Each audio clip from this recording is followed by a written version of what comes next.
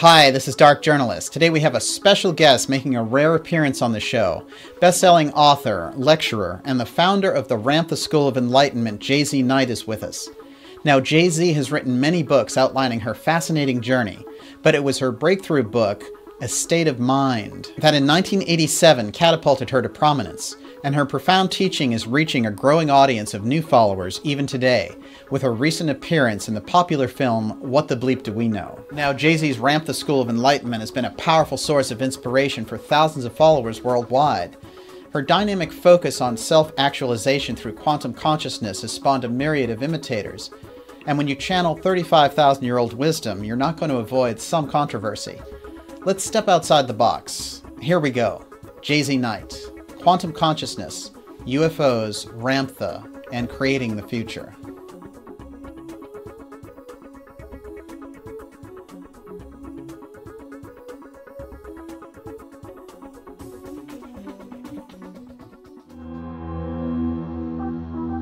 The future allows adaptation and expansion. The past doesn't allow it. You know, I'm only the vehicle. I've been out of my body in 40 years, more than I've been in my body. And he said, you know, what I'm teaching you today is that the CIA is using these techniques on their remote viewers and have been for a long time. And he said, you have no idea how long I've been waiting to meet you, because when I was brought into the remote viewing program, I was given this desk, and my handler opened up this drawer, and there was all this Ramtha stuff. And he said, watch everything of this, because this is what you're going to learn to do. You know, when we look at the most pressing issues of our time, it seems we're surrounded by scenarios that are simply too big to solve. From the harmful impact on the environment, the double dealings on Wall Street, the national security surveillance state, and the rumblings of war in the Middle East again, a sane person might ask, where are we headed now? Thankfully, the human race has shown an amazing ability to turn within to find answers, and a strong appreciation for the mysteries of the unknown. Today's guest is a real ambassador of that mystery. By blending her work with science and spirituality, and working on an individual basis, her approach may be more relevant than ever. So let's go talk to J.Z. Knight.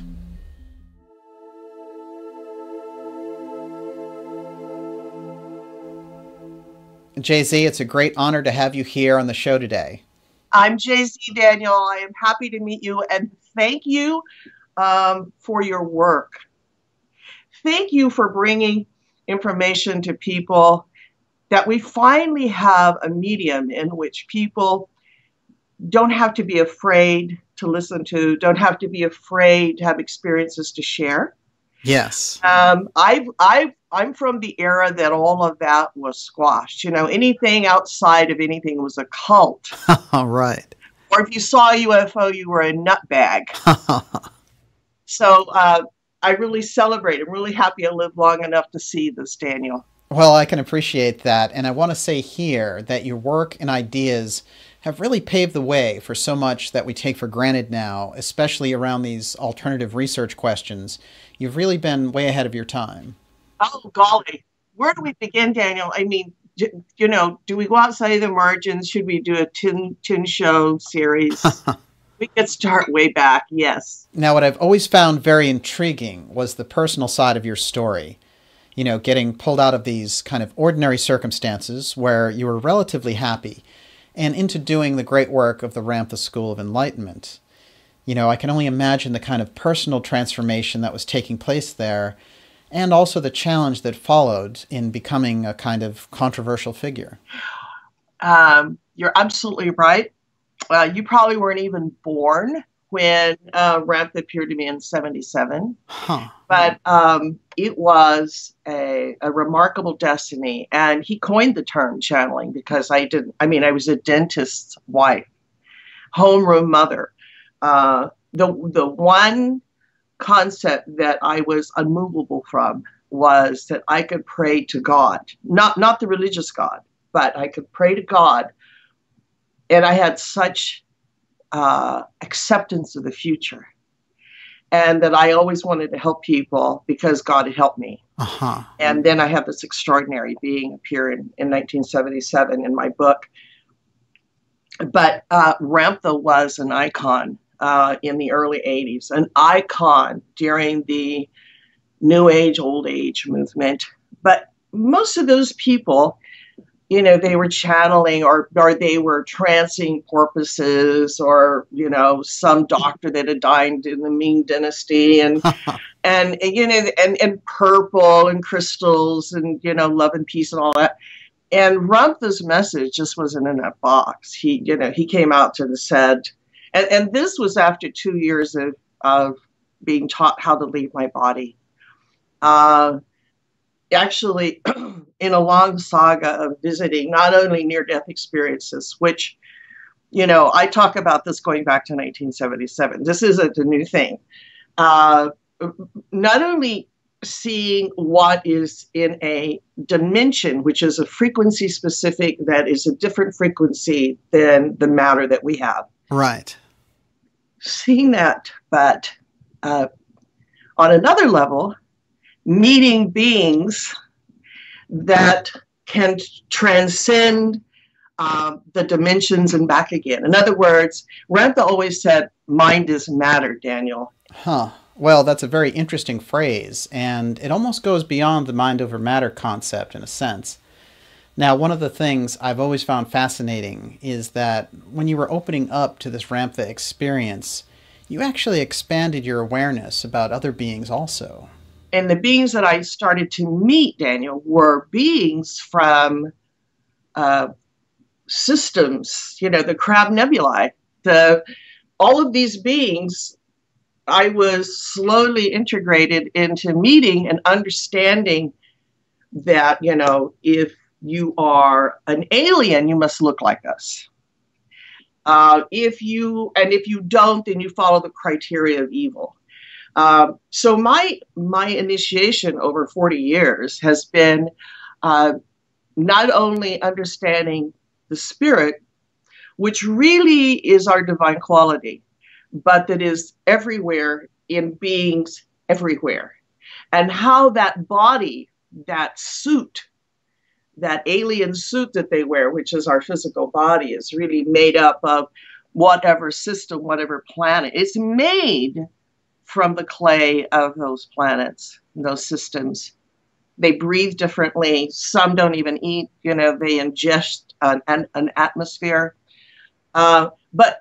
But if we take the body away from the Nordics, we take it away from the Blue Avians, we take it away from all of that, we have this ball of light, Daniel. And this ball of light is what's wearing that body. Uh-huh. I learned that over 40 years, had lots of experiences. I had so many UFO experiences, many I documented in my book.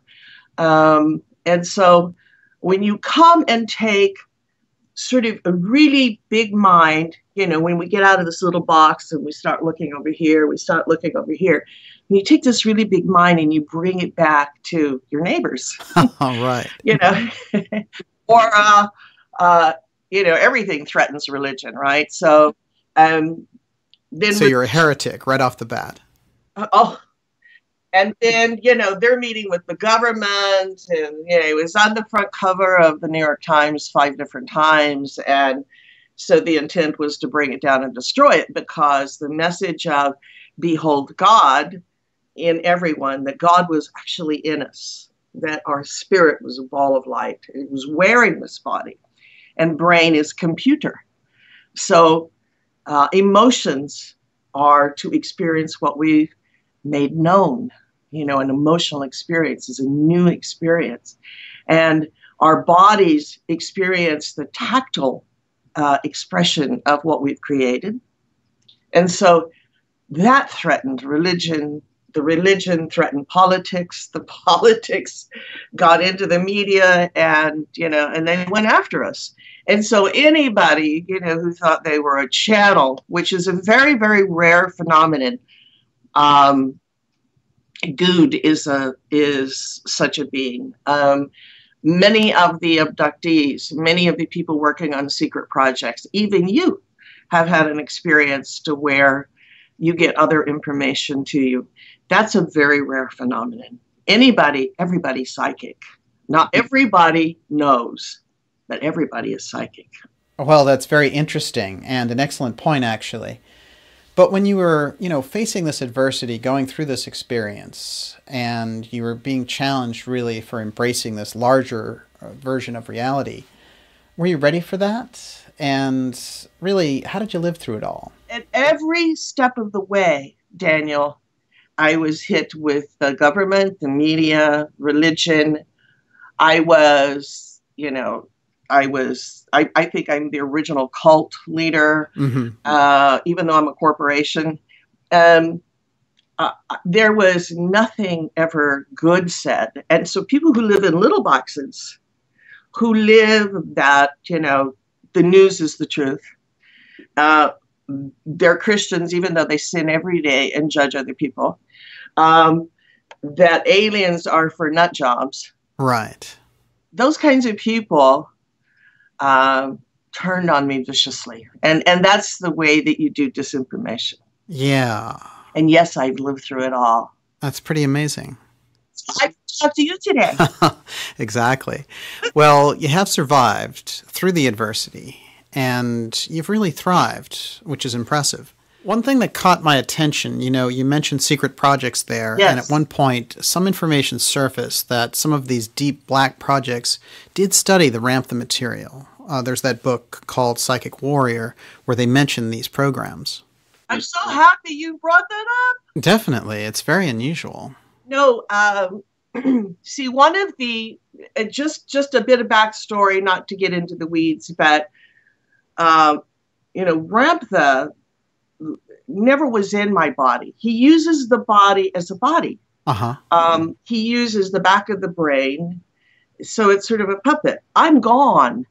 So this is sort of this goes with his teaching that you are not your body. He would send runners, and he would manifest healing. He would manifest, that's why he was so outrageous, in the 80s. And everyone who was anyone wanted to know him. But he was unknowable in the sense that each experience that he delivered to his students was he would say to them, what I'm doing here, you can do. Well, it's such a different approach, really. And, I can imagine a student coming in and being conditioned by traditional methods, like psychology, which is a very limited model where all of your emotions can be tied back to some childhood experience. Yes, because I didn't like my mother. So and my Aunt Bessie, some sort of really linear, fundamental, wacky stuff. And he would say, no, your job is to make known the unknown. That's why you're here. So Ramtha, in terms of teaching, when he finally set up the school here in 1988, and when we were everywhere, we had every royalty, every politician. We could go deep. Finally, he started the school to where he wanted to teach people how to access their mind, how to manifest reality, and begin to understand the reality in which they create. And so he was working on a remote viewing sending. And this is back in 88. But Ramtha was doing that to people as far back as 1977 when he appeared. Okay.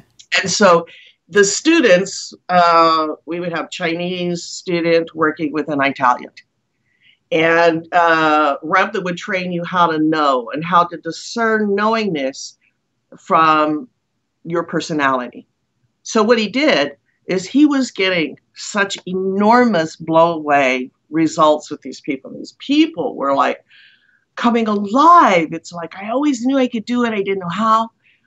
So this one day he makes a statement, Daniel, in the arena, and he said, what I'm teaching you today is that the CIA is using these techniques on their remote viewers and have been for a long time. Oh. So he just makes that off the cuff. And then he continues, and everybody goes, oh, that's great. And so then our man comes to say, and he said, oh, my hack, You have no idea how long I've been waiting to meet you, because when I was brought into the remote viewing program, I was given this desk, and this my handler opened up this drawer, and there was all this Ramtha stuff, and he said, "Watch everything of this, because this is what you're going to learn to do." Uh-huh. So he confirmed that of something that Ramtha had said back in the late 80s. He confirmed in the 90s. So yes, we've been doing that. Now, what is the aim, Daniel? The aim is to make us viable for the future, I see. to find who we really are. Yeah, yeah, that's really fascinating. And so, yes, yes, yes, yes, yes, yes. If you live long enough, you get to be validated. Oh, you're doing great now. You know, I recall that a little while ago when the What the Bleep Do We Know movie came out, and it reintroduced all of these people to your work again. And it was a really interesting format, too, a kind of transformational media, you know, a movie with a lecture tour. So again, your ideas were being presented in this kind of cutting-edge way. And you were talking about quantum physics in there. So again, you're bringing forward this kind of futuristic vision. It's, I'm only the vehicle. I've been out of my body in 40 years, more than I've been in my body. And I mean, I'll be 70 years old in March. That's great. There is sort of this, you don't age when you're out of your body. The work. That's one of my questions, actually, which is, why aren't you aging? How are you reversing the aging process?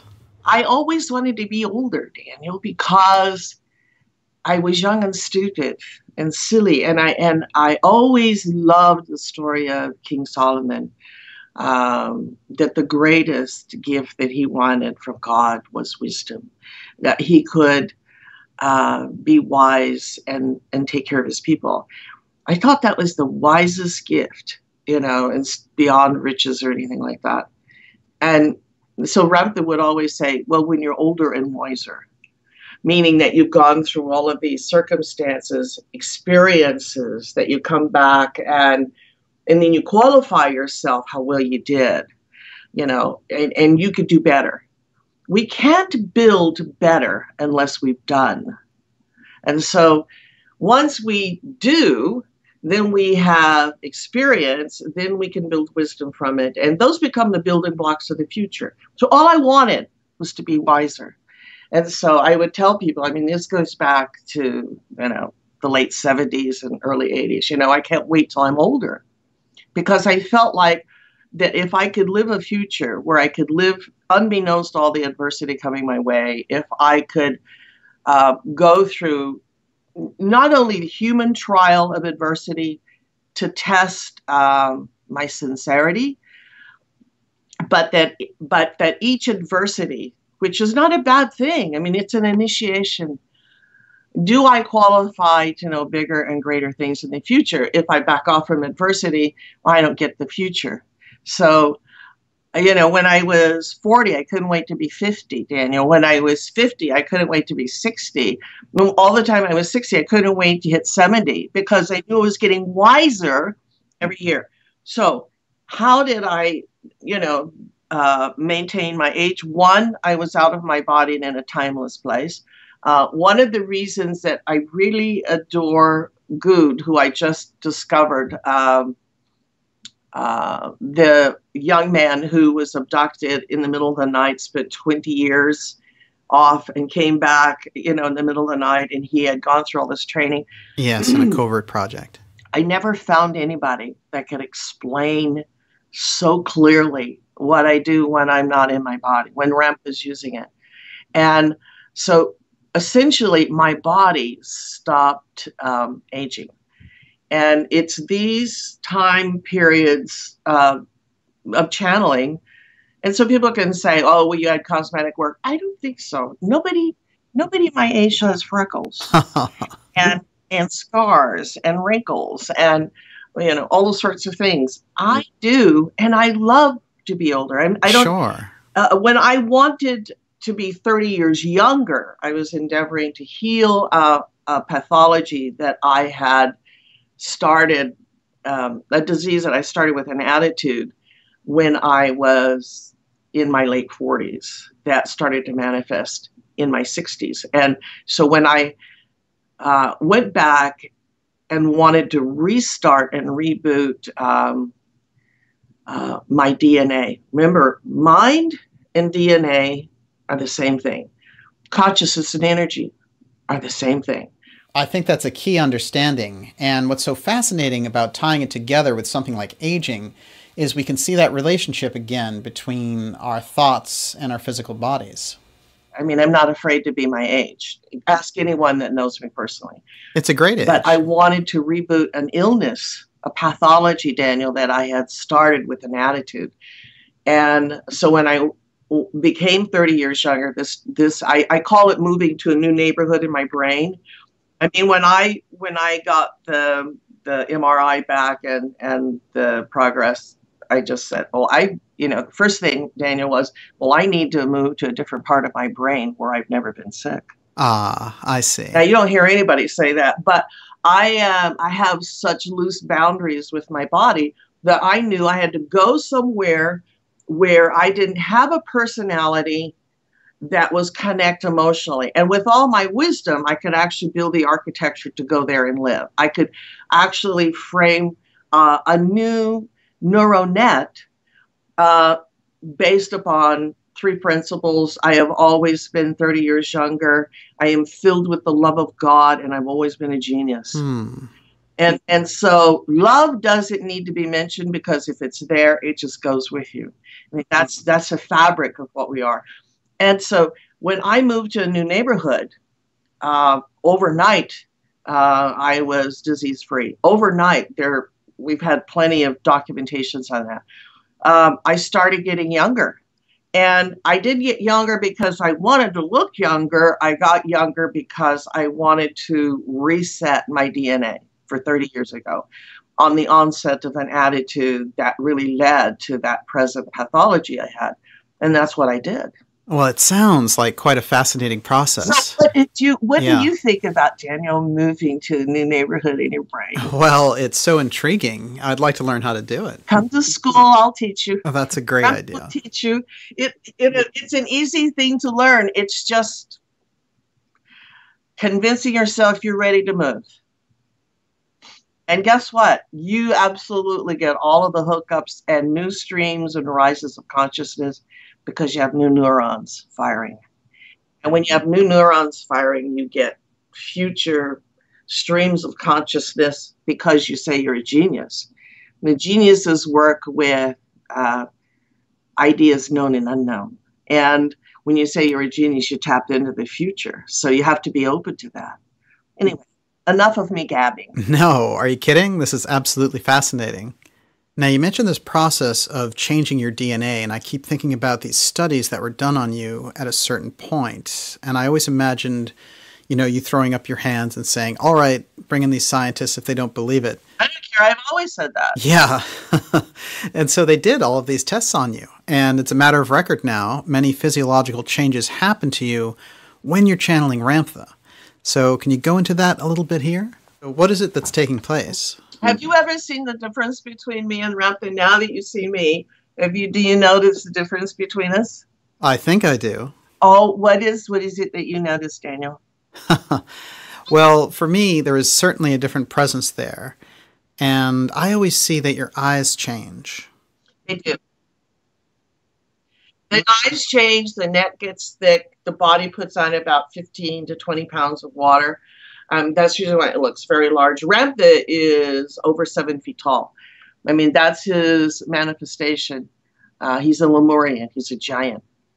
And so the body, I used to wear a size 8 shoe. I wear a 9.5 now. Everything got bigger in my body. So, there were physiological obvious changes that happened like that. I'm not in my body. I'm in a near-death experience. It's the best way I know how to explain things. That's pretty remarkable. Gone through the tunnel. Ramtha, he picks up, when I leave, he picks up my body at about 36 beats. as the heart's shutting down. Uh-huh. And he picks it up and it zooms from 36 to, 163 beats a minute, and on as far up as 189 beats a minute. Whoa.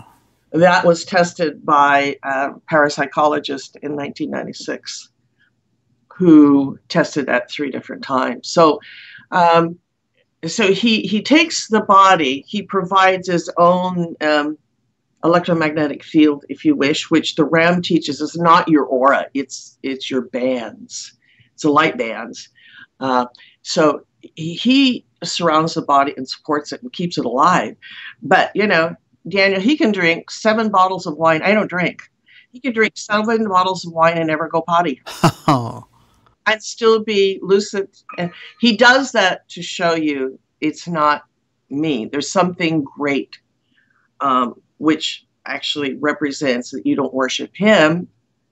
You begin to understand what is latent in you, what you can do. When you've experienced Ramtha, what's the longest that you've been out of your body and that he's occupied it? I don't experience Ramtha. I just die. I just go. And I'm one of those balls of light. Uh-huh. My experience is much like Good's experience. Whenever I unfold, wherever I'm at, it's always different. There's a lot of things I can't tell you, not yet, about who I am. I unfold into places that seem very natural to me. I feel like I was on a mission. Maybe that's the best way to say it. Mm-hmm. And I've spent a long amount of time there. When I return to my body, it's done reluctantly. It's as if, I go through a sort of a decompression where I'm coming from this other space of frequency and I have to slow down the frequency in order to become my ball of light in my brain that then connects with everything in my body. And now that, I can't remember once that I ever wanted to come back, Daniel. I never, in 40 years, I don't remember one time I ever wanted to come back. It's like having a big jackboot in the middle of my back and I'm being pushed through a screen door. Yeah. And through the screen to come back. And once I'm there, I'm disoriented. I can't feel my feet. I'm very swollen. Well, I don't know where I'm at. I've channeled so much that when I left my body, like at 5 o'clock in the morning, I would look out, it's dark. I would come back. I always look out the window to determine time because I don't know what time it is. And I would come back 12 hours later and it's dark. The only thing I know that happened to me is there's mud on my boots. Wow. But I don't know in that lost period here what happened. So 18 hours Ramtha uses the body. I usually can't function for about 2 days. I'm losing water. I'm disoriented. I usually try, if I can, to stay in bed because I still have swollen legs, swollen feet, swollen everything. And until all of that water goes away, I really can't function very well. And I don't speak very well. So every time I channel, there's like a 2-day recovery period. And then I start to, get back. Now, before when Ramtha was only using the body like 2 hours, it was still difficult, but then I would get enough rest that I could leave again. If I can't move out of my body, because let's say I have a, bummed up knee, and so my focus is on my knee. If my focus is on my knee, it's not up here. Uh-huh. And so if I have low energy, I'm exhausted, I'm tired, Daniel, I don't have enough to exit my body. And there is an exit. Energy moves up my body that stimulates from myself, like through the central nervous system.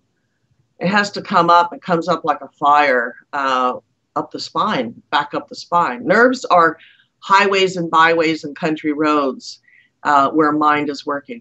And so when you leave, all of that has to come with you. And then it comes up to my head and I just pop out. I hear a ringing and I pop out. The next thing you know, I'm on the top of the ceiling or I'm somewhere. After 40 years being by coming back to garbage cans or leaving beside them or in elevators or hotel rooms or, wherever I'm at. And then I'm gone. But if I'm exhausted, I don't have the focused will to pull all that is me, my ball of light. I don't have enough energy to even, because the brain's computer, and the computer isn't working, how do you send an email? Right. And brain is computer. And so if your computer is on the bum, you're not able to work it. That's what happens with an exhausted brain. So that's the reason why people don't function properly when they have lack of sleep, when they have pathologies in their body, because their brain that is directing the neurological electrical field in the body is really consumed with healing or repair or managing pain, for example. If that's all going on, chances of me exiting are very slim. Mm-hmm. So it's been a really but I wouldn't miss it for the world, Daniel. Right. Well, it's eye-opening to hear you speak about this because you obviously have to keep close attention to your own health to be able to manifest Ramtha and have that presence come through. Now, when you're in that state and Ramtha is coming through you, can you dream where you are? No, I am where I am. I see. For example, do you feel I'm present with you right now? Yes. Right. Through technology, right? Yes. We're having this lovely conversation. Are you in my office with me? Am I in that room with you? Well, that's interesting. You're not physically here, but in a sense you are here. When you're a spiritual being, you can be anywhere, and anywhere seems like now. But physically, we're not. I can't hug you and say, thank you so much for being here. But that's the way it is with your body. I mean, just what we're doing right now. We can spiritually connect because right now you are seeing me, but you don't know I'm real. True. Do you? I have to draw on a concept of you being real there, but you're right. I don't actually know that you're real. Same way with what I do. So I don't dream. I'm just somewhere. And I like to call it elsewhere because there are elements to what I do that I can't talk about. And I haven't been able to for 40 years. A lot of information I've been able to speak about, and some things I've been able to develop the technology of places I've been. A little heaven on earth sort of thing. I see. Now, anyone who's read your books and seen you channel Ramtha at these extraordinary events is going to know about what Ramtha is teaching. But I'd like to ask you here what he teaches. Ramtha is taught about aliens, UFOs, 7 levels of consciousness and energy, our journey, what we are, the bigger picture of what we are. This about being what he used to call a plane of demonstration is actually a prison planet. And that sort of we are doomed to repeat the emotions we abide with because that says you're not getting it. So we have to keep giving the experience to you until you're wise. You see? That is interesting. And I should point out here that so many people have borrowed this term prison planet. And I think it's intriguing he looks at it that way. And it does occur to me that it's sort of intentionally designed that way.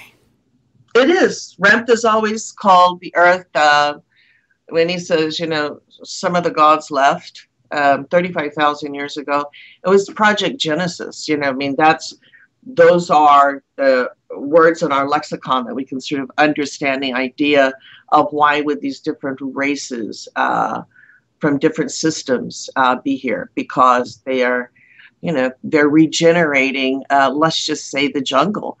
And they are recreating and genetically adapting things to live in a new earth. The earth used to have a higher content of nitric oxide than oxygen. Things grew really big. The cloud cover of the earth sort of gave us sort of a black light effect. Everything got giant. Not all of the earth was covered in water. I mean, the adaptation of these, let's just call them scientists, these away teams that have been looking after their experiments, their change have always been with us. Since their departure from being worshipped as gods, from being worshipped in a religion, sort of, enslaved the people to do that. Since they left, we've been on a decline. We used to have fantastic technology. Right. Just incredible. We didn't have to use fossil fuels, or even, the tiger's tail of uranium. We didn't have to use any of those things. We've been on a decline. And a failure, one part of our human experience is that it's easier to let someone else do it to us and tell us their truth that we accept as ours, because we're too inconvenient to try it, to listen to it. So you have been, the kings and queens of pharaohs, the rulers, the feudal system, the church, all of this proclaimed hypocrisy that sort of people give their power away to. Well, you make the decision for me. If you tell me I need to go off to war so I can save my family, show me where to go. Oh, you're absolutely right. And there is that dangerous tendency when dealing with authority to just lose one's sovereignty. And it seems particularly hazardous to do that now. But as you said, it's been going on for a long time. Our history shows that without true inspiration into truth about who we are, we have given our power away to be ruled for at least 10,000 years. And in that ideology of every reincarnation. A reincarnation is just, you wore out the spacesuit. All right. So we got to reboot. Where were you? All right. This goes into your soul. So we got to find the DNA that matches that, and you're going to come back in. You get another chance at life. I mean, it's sort of that kind of a program. So what we have is a depreciation of how wisdom is gained. So we've given our power away to all of these important people today at celebrity corporations, who's who, what's acceptable, what isn't acceptable, instead of working on our individuality. What is our journey? Not to be a part of the group. What is our individual journey? It means a future.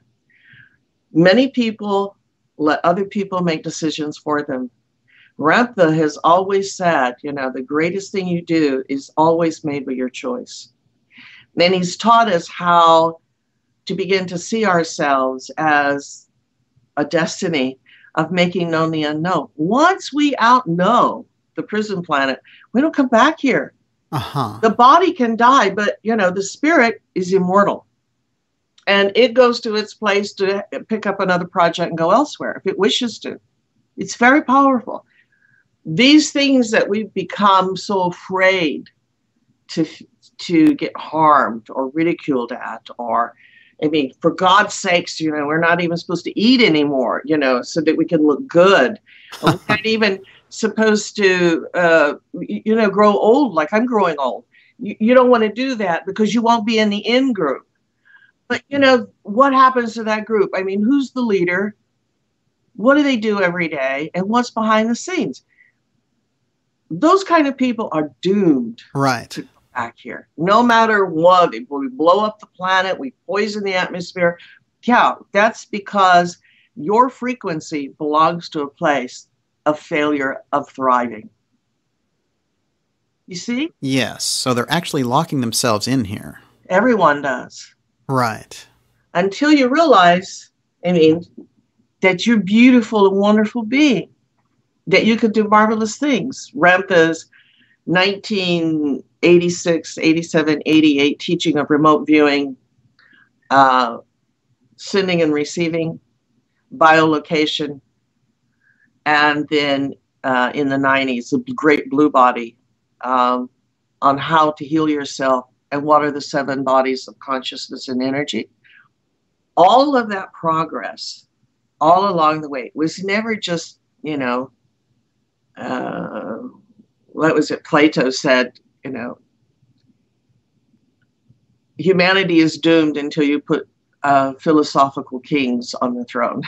Well, but philosophy does no one any good. What it has to do is that we have to choose to be it and to do it and to experience it. Ramtha's teaching was, he'll always say to you, nothing he says to you is the truth. Uh-huh. It only becomes relative when I say, this is how you do this, and you do it, then it's the truth. Okay. And so he did all these marvelous things, and all of his students were able to do marvelous things. And then they went home, and it was too bizarre, and so they forgot, and, it was convenient. That's called giving your power away. Yeah. If we are to thrive in the future, Daniel, just like you do with your work here, we have to open our mind and not be afraid to open it and not be afraid to wonder, but long to be a part of it. And when we do that, we don't come back here. Fascinating. So it sounds like experience over philosophy. Only philosophy is worth, a peanut shell. But if it's experienced, it becomes gold, is wisdom. You can be the greatest philosopher. You could get up and just blah, blah, blah, like I see these people on television, that when you talked about, lots of people pick up our threads. Oh gosh, yeah. Daniel, I can't even know where to begin. Like Ramtha created the term channeling, now it's a part of our lexicon. Yes. Where, now people say you can age backwards. Oh my goodness, when Ramtha and my DNA came out, oh my goodness, you can change your DNA. There's these philosophers that say all these cool things. They don't have the foggiest idea how to do it. Right. At Ramtha School, it's called a boot camp because he wants you to learn to see without eyes. So that's the reason why you get blindfolded and go through a labyrinth, because eventually you'll start to see an infrared. And that's the reason why he teaches you that just put a blue web over, where you have a pathology, and this is what you put in your mind. Remember, mind and DNA are inextricably combined. And then, voila, wonderful things happen. And all of this is to do with the will and choice of every wonderful, amazing person. Most people are not wonderful and amazing. They could be. Yeah. But they aren't. Interesting. And so I like to share my world with extraordinary beings. Yeah. Yeah. So you're creating your own reality in that sense. Well, I created you. And you created me. Now, why? Because you have this lovely show. Yes. Yes, exactly. I think I follow where you're going. But why did you want me on your show? Well, so much of your work is a real enigma, and there's quite a fascinating history. And you can trace it back. That's true. And I can see these different waves over time where it's changed and you fine-tune certain things. So there's a rich track record that you and the Ramtha School have. For example, you've been giving your interpretation recently to this scientific concept of entanglement. And when we come back, I'm going to ask you to go into that further, and also some compelling things about your personal history. We'll be back with Jay-Z Knight. Stay with us. Dark Journalist goes deep. My question is, what are you seeing now? What are the conditions like on the ground in real America? The top guests you want to hear, like investigative reporter Linda Moulton Howe. Audiences are getting it. They are bypassing the government suppression. Financial expert Catherine Austin Fitz. So there's a lot going on underneath the ground and a lot going on, in the skies. And whatever it is, it's very expensive. Scholar Joseph P. Farrell. If you don't consider the black budget, if you don't consider this hidden system of finance, then you're missing over half of the financial picture. Historian Richard Dolan. I hope listeners realize that this is not a run-of-the-mill interview that I did. Dark Journalist goes deep. The most crucial topics: the breakaway civilization, black budget and covert warfare, hidden information, secret finance, UFOs, the alien reality, the best interviews, the real story. Visit darkjournalist.com. Sign up for our free newsletter to stay updated on the latest shows. Support Dark Journalist by visiting our Contribute page. Help us deliver cutting-edge truth to you. Join us on Facebook and Twitter. Dark Journalist. The truth is never easy. We need dark journalists, so just keep doing what you're doing.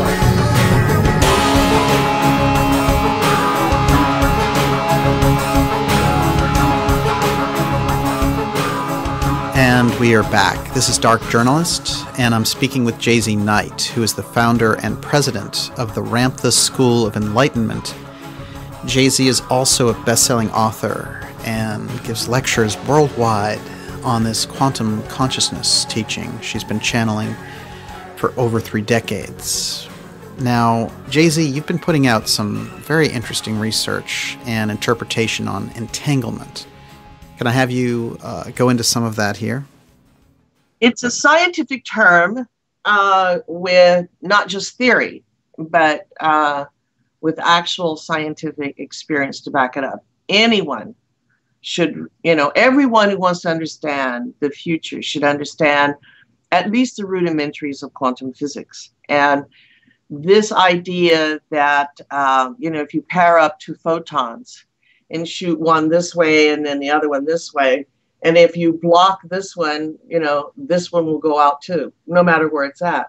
So it's a beautiful term. It's an elegant term of what it means, and fundamental, I think, in how we create reality. In other words, the entanglement sort of kind of would fit the concept of what you think you are, mind as matter rather than over matter. Okay.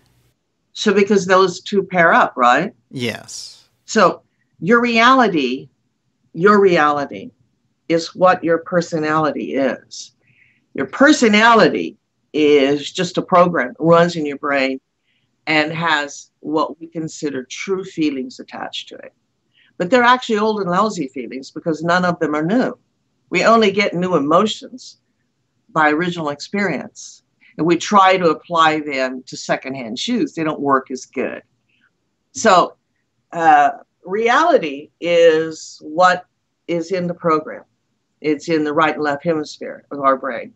It works fundamentally in our body. Its great misuse is that we were supposed to have this extraordinary imagination. Well, think for a moment, Daniel, if you can imagine some sort of thing or object or place, and if you imagine it, pretty soon you can actually put the architecture, the visuals together in your brain, correct? Yes.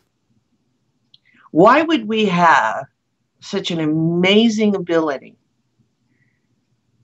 What is it? To daydream, to lift us out of boredom? Or is there a utility to that? The utility to imagination, the work of great artists, symphonies, builders, your thoughts, how you think, what is your vision? Imagination was not there to simply have daydreamers. Is actually there as a fundamental part of our brain to give analysis and possibility to a fundamental creation. That's our lab. That's where we work, change the color, move this way. I like her. No, maybe this is the one I want. Or this suit looks good. No, I don't think it looks good. This is how we do this sort of analysis. But once we have an idea, that idea is sort of freeze-framed in our frontal lobe. Whatever makes it to our frontal lobe is observed into energy. In other words, the quantum field that you and I are immersed in right now is moving on many levels of reality and many levels of time. We're only seeing it as it phases in and out of our time. We don't see what it's doing in other time. Quantum physics is the tiniest bits of probable matter that there is. It's tinier than atomic physics. So what we call the unification or entanglement is when we finally arrive from our imagination concept. And we focus on this concept. Whatever sits here, Daniel, in our frontal lobe becomes the sort of law of commandment or observation. Ramtha calls it the observer effect within a field. You know, the field is kind of not out here. It's multidimensional. It's like a 12-dimension chess game, for example, and all moves possible. Well, that's sort of like quantum physics and the moves on the board. There's every possibility. Once we have this thought in our brain, when we pause on that, Daniel, when we pause time to focus on that, we automatically are now affecting the quantum field. That field begins to adjust and build the probability of that experiment or that experience into real time here. So when we talk about the entanglement, it's actually the entanglement of an accepted modality of construction, thought, that once accepted is entangled immediately in a quantum field of building, of producing that effect in real-time reality. Best demonstrated when Ramtha taught foreign students from all over the world who couldn't speak each other's language. And he taught them how great this was beyond time. And he would have them embrace bond. You know, now we have the bonding effect. So these two people, like the two photons, A and B, are going to be able to communicate with one another. And they were able to. We've had to take down from the arena what I lovingly call our wallpaper. We've had so much sending and receiving over the years of correct people who, not even speaking the same language, were able to send and receive thought from one another. So we bonded with it. So that is called the entanglement process. So these people entangle with one another. Our thought, once observed, once properly constructed, Daniel, becomes entangled into quantum reality. In other words, it's the architecture that the tiny bits of matter and possibility and in time produce. That's what it does. That is very compelling. And I like how you're showing a relationship between these entangled photons and what happens with the students engaging in this process. And it sounds like you extrapolate this out even further. So let's just say, Daniel, that A is the imaginative construct that becomes frontal lobe.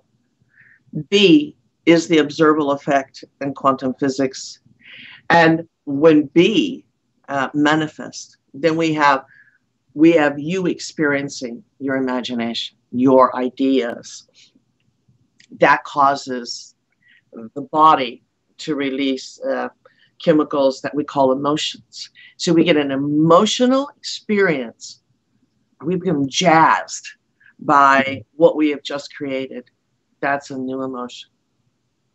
And that idea and that emotion constructed the reality of the form now viable. Steve Jobs, great example. Any of the quantum physicists that you want to name, I mean, their work is, like I said, they're all dishes to me. But you don't have to be a quantum physicist. They just explain why you could do impossible, marvelous things. I see. You know, what's so interesting as I'm listening to you speak about this is you've been able to observe this because you've worked so closely with your students over so many years. And, you know, a lot of people can write books about these types of concepts, but certainly doing it the way you do it, with that up-close exposure, I'm curious, what are the signs that a student is really getting it? You know, that things are going in the right direction. What are the changes you see when they're on the right track? Very rarely these days do we have doubters pay that kind of money to come take classes. And the money is is not large, respective of other people. Right. Once they do that, they come in and, Ramtha disarms you. He just says, nothing I'm going to tell you is the truth. And what do you do with that? And he's always said that. What do you think of that? Oh, I think it's marvelous. All right. Because we presume too many things to be true that we've never experienced. We think, people out there think we're a cult. Well, what evidence do they have of that? None personally. Just hearsay, and fear drives them to that. And then if they can join in the bandwagon, it empowers that sort of thing. So back to the student. First off, the fact that they had to get here or go any place in the world is the first tenement of desire to know. You have to want information that may change your life. If you don't, stay away.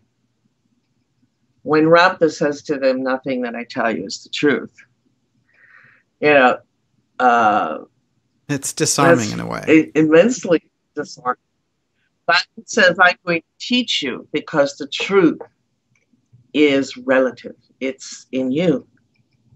There are truths, like there's highways and airplanes and airports and cities. That's a collective truth. But they're real things.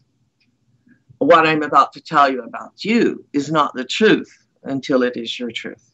And so he teaches the knowledge, and then he teaches them how to do a discipline with their mind and how to do it properly to gain their first result. And I tell you what, Daniel, there is nothing like the jazziness of that.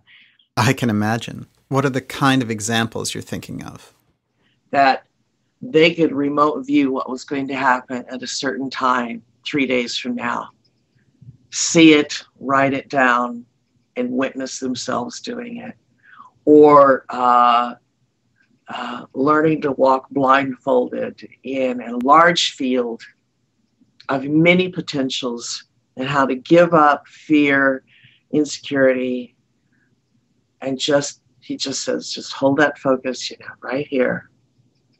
Because destiny is going to take you to it. And how people will find a little card about this big out of 2,300 on a field as big as a football field. And they'll just go right to it. There is nothing more wonderful for me personally is to see people discover their magic and discover that they could do these things. And then once they have the truth, see, they can't, so then he makes them do it again.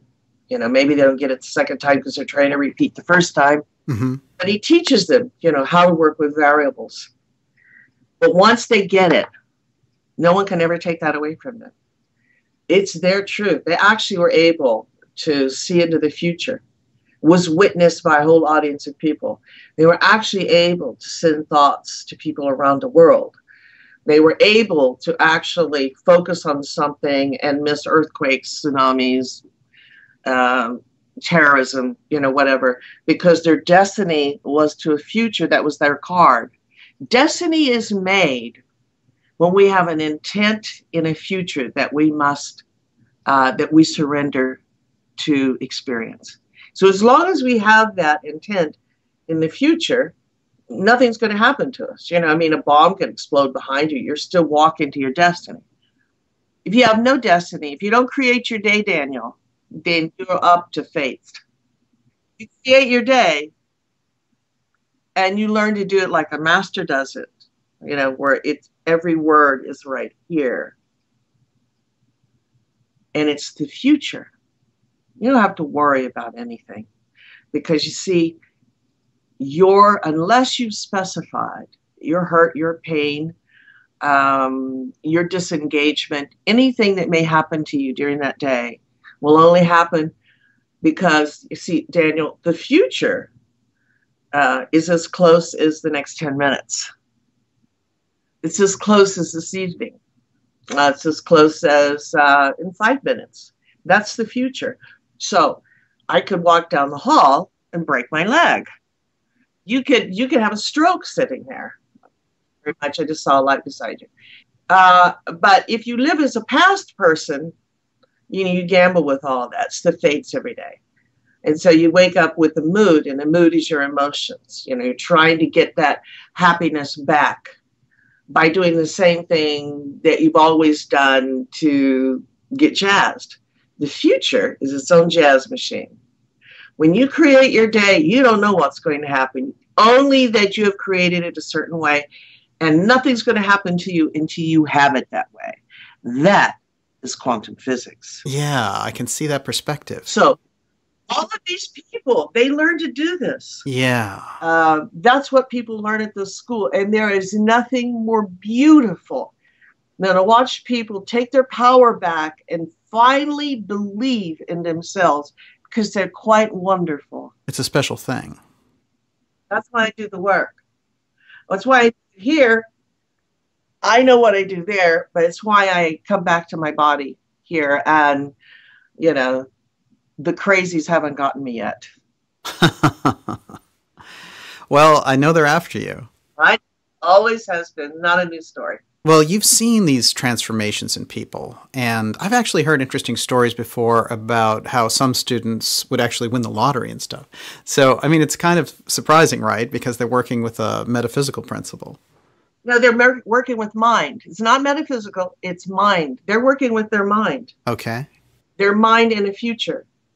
Everything that they're pulling right now is present past, but they're going to hit it. It's a very interesting idea. It's that thought, Daniel, matters. Future is where matter presents itself through the architecture of thought. So they're focusing on a specific number, and they create their day, and they work and work until they get to accept that. Once you totally accept it, you can do anything. And that's what they do. So we have hundreds of thousands of students around the world, many that have done this work, but were afraid to apply it. They got talked out of it by their family, their church, their community. They were weird, and so they use their own will to give it up. Other students, all 89,000 of them, or 90, whatever it is, they're using the work everywhere. And that is the way it should be. Shouldn't we be the center of our own reality? Yes. Isn't that what you teach? Isn't that what you like? Yeah. Oh, I agree with the ideal 100%. It's actually a very fascinating approach. And one of the things you've pointed out about how people cling to the past and recycle the emotions of the past. They do. Yeah, and it seems like the entertainment industry and the political structure, they encourage that also. Absolutely, and you have to belong. Our need to belong is that we must agree with the tenets in which they control. It's the old feudal system. Now, why are they addicted, the people who do this, and a great many people do it, why are they addicted to going back into the past to recycle these feelings and emotions? It's not that some people do it, everybody does it. Okay. We're not really an island, we're a planet. Because no one has, or if they have, they've been brilliant another. And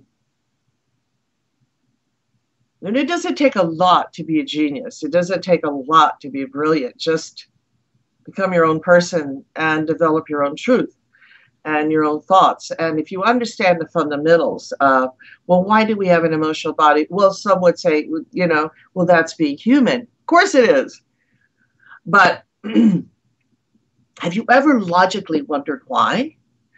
So that this body made from the earth, breathing oxygen instead of some other atmosphere, looking like this instead of looking like other, is that we're really, it all comes down to pyramid, the top of the pyramid, make known the unknown and the power of yourself to do so. And we take up these bodies in reincarnation. We're now making robots, we're so efficient at making babies. but we want higher intelligence. We could have higher intelligence if we only understood what we are. We're not our body. We are living inside of R2D2. And we are picking up all of whatever. When we make something that is acceptable to the future, that is acceptable to consciousness as a whole, how do we know we've made it? Our body has to experience, has to touch it, smell it, feel it, good or bad, hear it, see it, wear it, because that's the sort of capstone of entanglement, is the experience of what we created. Well, how do we know that we created it? We have to experience it, because modeling on improvement and adaptation comes from making better a former thing. Adaptation from what we just experienced. Well, when we experience those are all emotions. So all of that tactile flow of eyes and hearing and feeling and touching and sexuality and suffering, pain, good or bad, or power, victimization, all of these go through our experience. And we usually have developed the lion's share of our emotions by the time we're about 22 years old. After that, we have discerned what's good for us and what's bad for us. So we stop making known the unknown. We become a follower, a groupie. We become stupid. We live off of love, not off of mind. And so we remember our first love because there's never been anything like it. Because our current love is not innocent. The first thing is innocent. So what we do then is emotions dictate how we feel.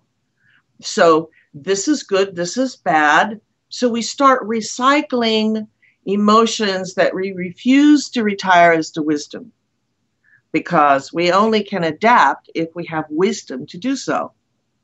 So we never create adaptation with the emotional body. It rules us. It's what we say when I look at you and I go, oh, baby, we are meant to be together, that sort of thing. That's because I can feel. Can you do that again? Yeah. Oh, I know, or I feel this is good, or I like him, or I like the way she looks, or I love this food. All of that is really based upon what we used to know. So we're recreating the past in a time flow in the brain by leading our lives through emotion, Daniel. I see. And rather, instead of making known the unknown, which gives us the future, what is then the criteria of our DNA to sustain us as a viable biological being into a future if we're still living in the past? There is no new data coming in. There is no reason for DNA to adapt, to change, to model. It begins to age. Start aging after 21 years of age. Actually, some people sooner than that. And it's a slow decline of metabolic time over the next 50 years. And so we don't get younger, we get older. We don't become smarter, we get tired. Right. We become unhappy because we're diseased. And why is that? Because we have lived a gift of life. So we need to find that renewal. That is so interesting. Don't you think so? Wow, that's a lot there. One thing that intrigues me is that when you look at what's happening now with modern technology and how it's being used, we see these faces everywhere buried in these little smartphones. And you've talked about this neuronet and how it's going to be difficult for us to create the future if we're sucked into this kind of technology. So what are the real dangers of the technology and these energy grids that they're building around us now? Where do you want me to start?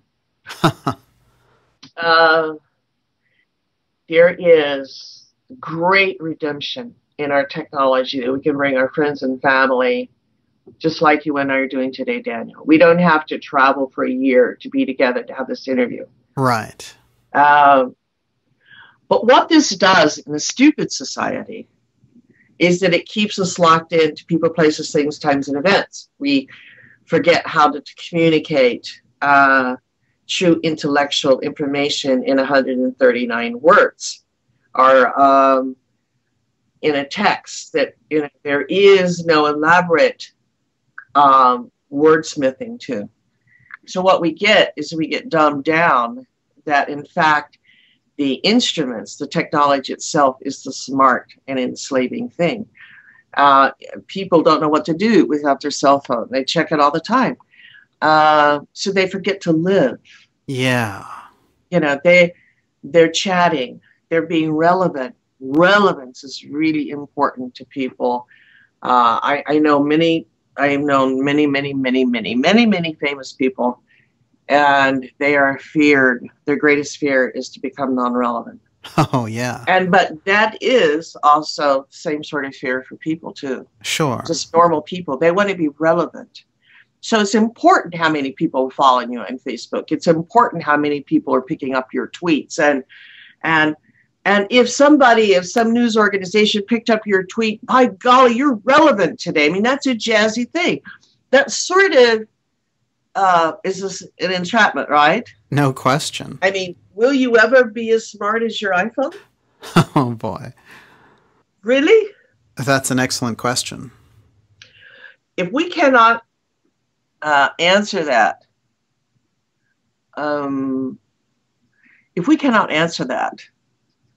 then I think, should we be worried, becomes a very important question, or statement, or worry.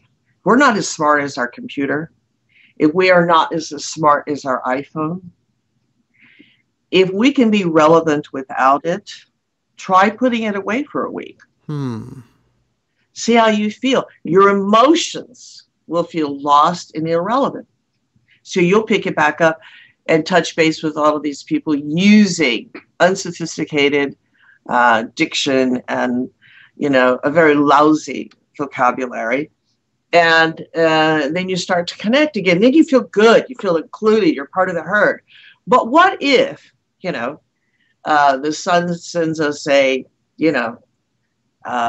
blast, takes out all of our networks? How smart are you then? Yes, exactly. Really, how smart are you then? So the people that know how to do sending and receiving and remote viewing are already up on this game. Yeah, that's interesting. It's an important question to look at.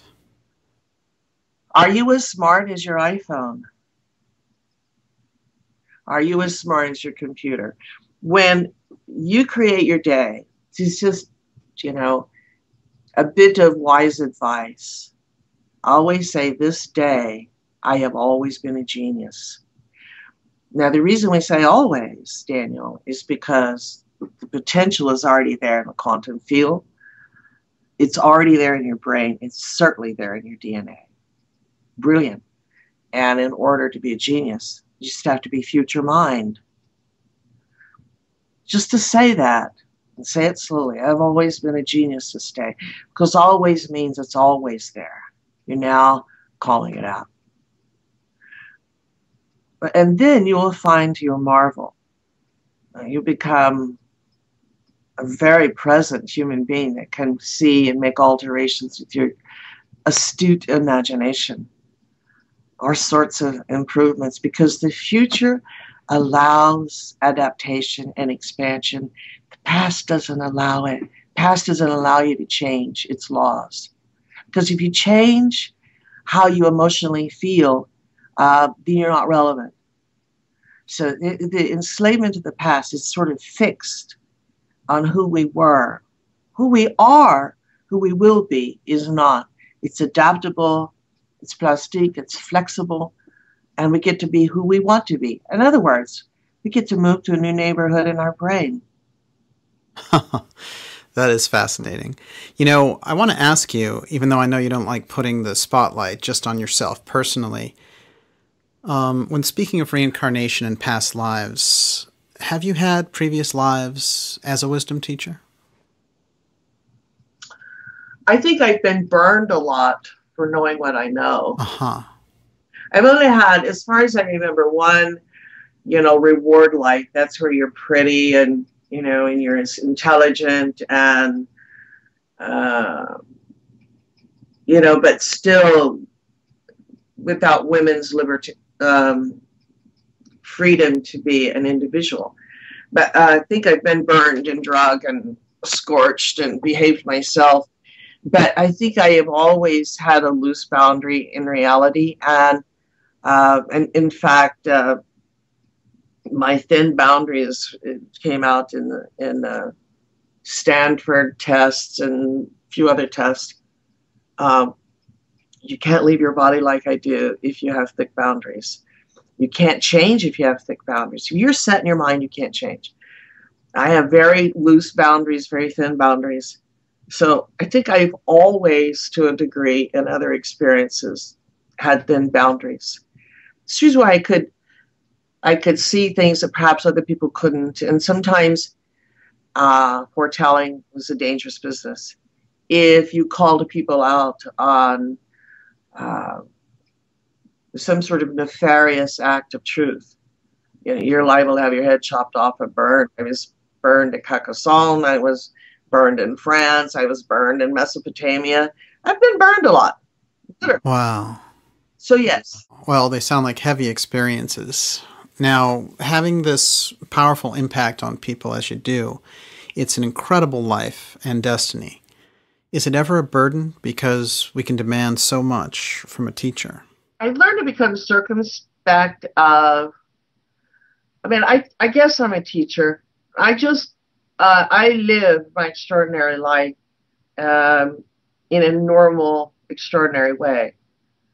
I learned a long time ago, I used to sort of preach to people about, you shouldn't do that, you should be creating this, you should be doing that, and blah, blah, blah, blah, blah. Why do you care what these people think? And, it was really, sort of evangelistic.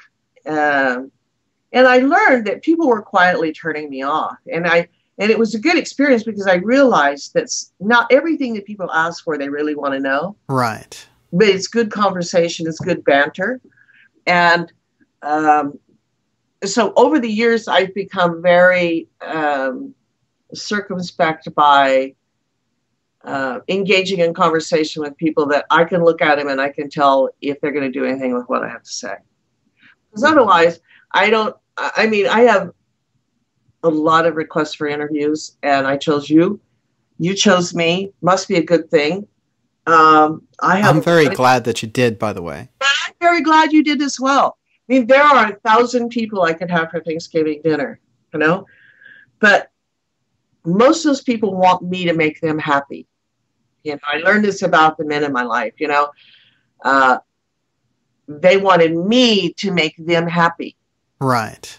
And when I kind of got that, I realized that, and I'm keen enough to understand that, I'm not here to make anybody happy. I don't want to be someone's entertainment. Yeah. So I began to become very circumspect in choosing who I spend time with. I love great conversation. Like I could sit down and, speak to all those quantum physicists and just love just throwing ideas at them and calling them on it and then having them call it on me. And, the last thing I want to hear is, oh, I've had this, it's my past, da, da, da, da, da.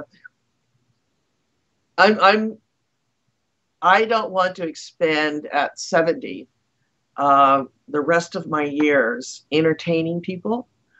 I don't want to answer questions from insincere inquiry. I want to know that that what I say and that my life matters and that the question matters from the people and that they will take that and use its utility in some wonderful way to mitigate changes in their life.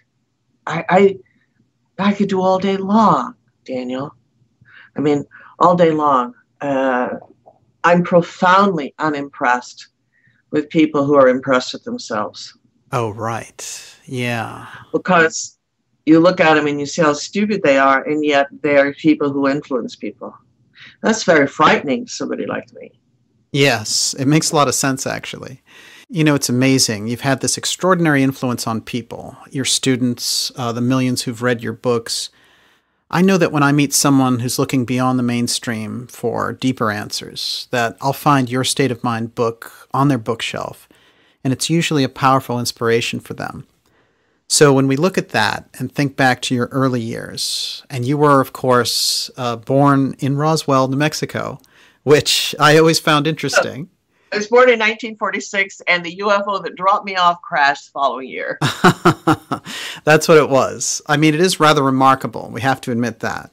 So when you look back at all the things that you went through and the appearance of Ramtha in 77 and all that followed with creating the school, how does that feel as a destiny? You know, it seems you had to make all the right moves at different points in your life to make it all come together and be so successful.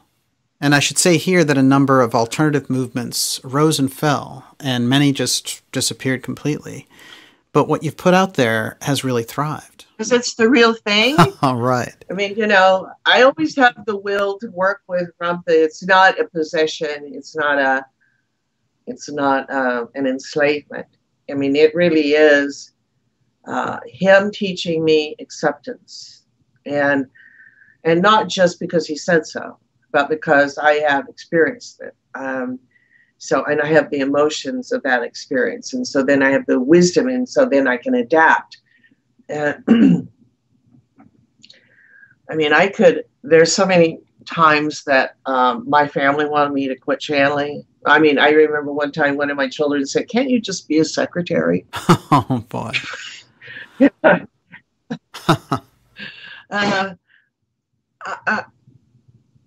I could never deny the Ram because I see him. Other people have seen him because I see him.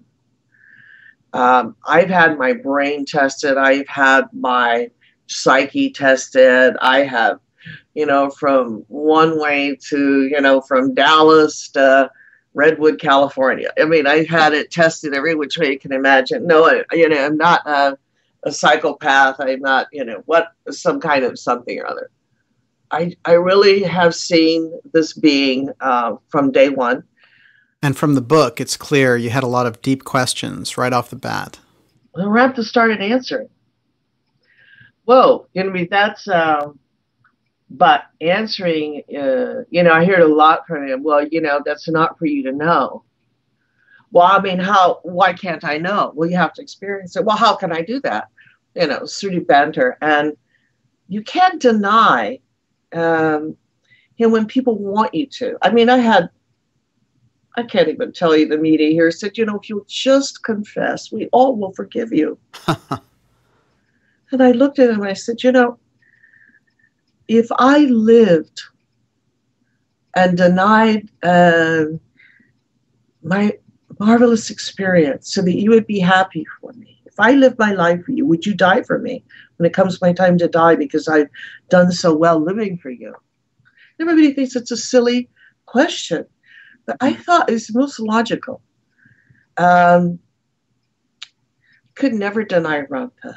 And many of the things that I like, when we live in Yelm, he's the one that sent the runner here. That I ended up having a horse ranch that had to build this excessive arena because the smaller one he blew down. The very day that I saw this rundown old pile of heap here on Yelm Highway, I lived in a very nice neighborhood in Gravelly Lake, Tacoma, with his wife, right? All right. I think that's one of the seminal moments where I was on the razor's edge. I didn't want to buy this piece of trash out here. I mean, it was just ungodly looking. And you think Ramtha's going to send you around. Oh, it's going to be in the Himalayas. It'll be on, some mountain top or da-da-da-da-da. Yeah. When in reality, he sent me to this dump. And I came this close in not buying it. Wow. And I think today, in retrospect, what would have happened on that razor's edge had I followed my vanity? Oh, this doesn't look like what I think it should look like, rather than Ramtha saying, do it. And if I hadn't bought this place, there would be no school. There would be no children born today. There would not be this community here. There would not be What the Bleep Do You Know? There would not be all of the books. There wouldn't be anything. And it all came down to a singular decision on buying a really rundown place on a highway. Huh. Because I didn't think that it met, in my mind, some Himalayan, I don't know what I thought. I almost didn't buy it. And he always gave me choices, always has. And I have found that when I've gone against them, it was my own choice. I couldn't blame anybody. You learn not to be a victim and use it. How can that choice best serve me? And so I was best served by making a better choice, Daniel. And I learned to adapt with that. So then I had to spend all the money to build this place up from nothing. Right. And I couldn't get loans. I'm now the cult leader in Washington State. Whoever bought such a banana was down in Oregon somewhere, whatever he was doing. And nothing could be further from the truth. And so we were immediately the outcast of Poker Flats. But I had to do it because I could see him. I knew it was the truth. I'd been out of my body. I knew. Then I had to deal with my personality. I had to deal with my program, my vanity. And I have been loved and persecuted. I have been adored and burnt to shreds. I have been loved by the greatest people in the world. And when it went bad for me, they never knew me. Amazing. Oh, I have. But had I not made any of those decisions, I would not have lived to be 70. Yes. And I wouldn't see all these UFOs. I wouldn't know these other beings from other places. I wouldn't have an intelligence that, gives me the reason to be circumspect of some people. And so I think that, to be as bizarre as me, to be great. And I know every human being, all 7 billion of us, not one has been cheated of the faculty to be that. Everyone is an observer. It's just how can governments and corporations and belief systems, corral everyone and get them to think this way and despise that, Right. I think that the age of enlightenment comes partly because of social media, when people begin to see themselves as relevant. Remember a while ago we were talking about relevancy? Oh, yeah. When everyone feels they're relevant, even if it's through their iPhone, their computer, Facebook, Twitter, whatever else they're on, once they think they're relevant, the idea of that communion takes over. And now we have a challenge. Look at all the great laws that have happened with, accepting same-sex marriages, accepting people of us. Really, it's just about sex. But so who cares? Why does religion or government have to be in anyone's bedroom? I think it's appalling. Yeah. Look what we've done with women's rights. Look what we have done with Black Lives Matter. Look what the revolutions are doing around the world. This, I think, is the purposeful good that the future brings us in this. But again, I have to ask the question, could you have been this way without your iPhone, without your computer? If they go dark, are you still relevant? And that is going to be the powerful question that lingers for someone watching this, along with so many others that you've raised here today, JZ. And your life is an inspiration for so many people around the world. It's also an enigma, of course. How do you see it? My life has been a good one. And it's good if it's sustainable, And yes, a lot of people have risen and fallen. When it's the truth, it just is. Well, your work and your experience are extraordinary, and you've had an amazing impact on how we view some of these mysteries. So thank you for sharing some of that with us today. And what a pleasure it is to have you on the show, JZ. You're a lovely man. I wish you all the best in your marvelous undertakings, and especially your program take off after this interview. Thank you. Well, I know I got a great deal from listening to you today, and I'm sure so many others will also. So thank you for sharing your wisdom with us. Hello, everyone. Don't forget you're wonderful. Merry Christmas, Merry Holidays to you too. Thank you, Daniel. Bye-bye. Okay, have a great day. Bye-bye. Don't forget to create your day. Okay, I'll give it a shot. If you create your day, your future now, darling. I believe you. Bye, Daniel. Thank you for joining me for this powerful episode on quantum consciousness, UFOs, Ramtha, and creating the future with JZ Knight, the founder of the Ramtha School of Enlightenment. You can find more special reports, interviews, and documentaries at www.darkjournalist.com. You can also subscribe to our YouTube channel for the latest videos. See you soon.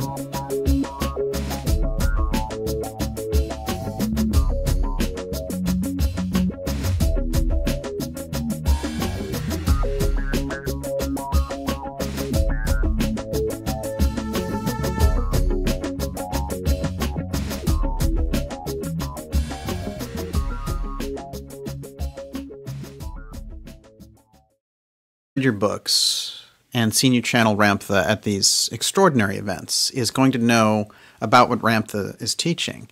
But I'd like to ask you here what he teaches. Ramtha is taught about aliens,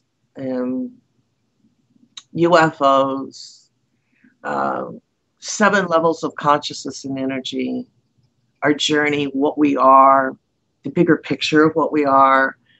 This about being what he used to call a plane of demonstration is actually a prison planet. And that sort of we are doomed to repeat the emotions we abide with because that says you're not getting it.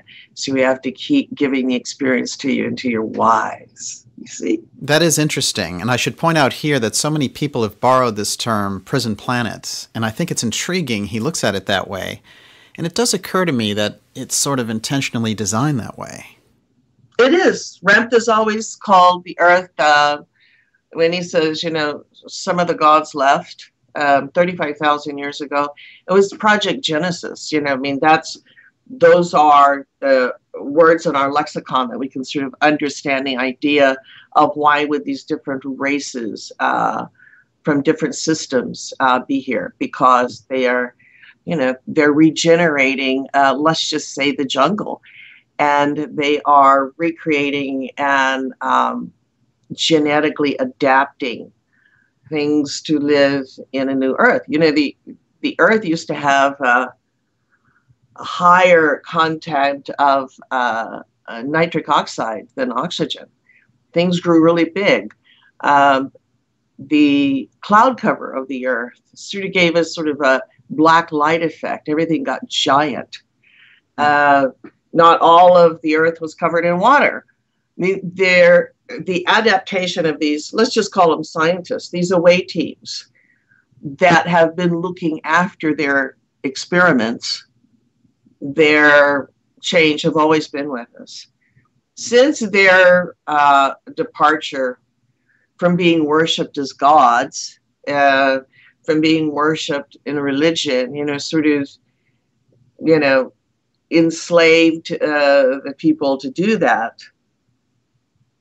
Since they left, you know, we've been on a decline. You know, we used to have fantastic technology. You know, right. Just incredible. We didn't have to use fossil fuels or even, you know, the tiger's tail of uranium. We didn't have to use any of those things. We've been on a decline. And a failure, one part of our human experience is that it's easier to let someone else do it to us and tell us their truth that we accept as ours because we're too inconvenient to try it, to listen to it. So you have then, the kings and queens of pharaohs, the rulers, the feudal system, the church, all of this proclaimed hypocrisy that sort of people give their power away to. Well, you make the decision for me. If you tell me I need to go off to war so I can save my family, show me where to go. Oh, you're absolutely right. And there is that dangerous tendency when dealing with authority to just lose one's sovereignty. And it seems particularly hazardous to do that now. But as you said, it's been going on for a long time. Our history shows that without true inspiration and the truth about who we are, we have given our power away to be ruled for at least 10,000 years. And in that ideology of every reincarnation. A reincarnation is just, you wore out the spacesuit. All right. So we got to reboot. Where were you? All right. This goes into your soul. So we got to find the DNA that matches that, and you're going to come back in. You get another chance at life. I mean, it's sort of that kind of a program. So what we have is a depreciation of how wisdom is gained. So we've given our power away to all of these important people today at celebrity corporations, who's who, what's acceptable, what isn't acceptable, instead of working on our individuality. What is our journey? Not to be a part of the group. What is our individual journey? It means a future. Many people let other people make decisions for them. Ramtha has always said, the greatest thing you do is always made by your choice. And he's taught us how to begin to see ourselves as a destiny of making known the unknown. Once we outknow the prison planet, we don't come back here. The body can die, but, the spirit is immortal. And it goes to its place to pick up another project and go elsewhere if it wishes to. It's very powerful. These things that we've become so afraid to get harmed or ridiculed at, or, for God's sakes, we're not even supposed to eat anymore, so that we can look good. We're not even supposed to, grow old like I'm growing old. You don't want to do that because you won't be in the in group. But, what happens to that group? Who's the leader?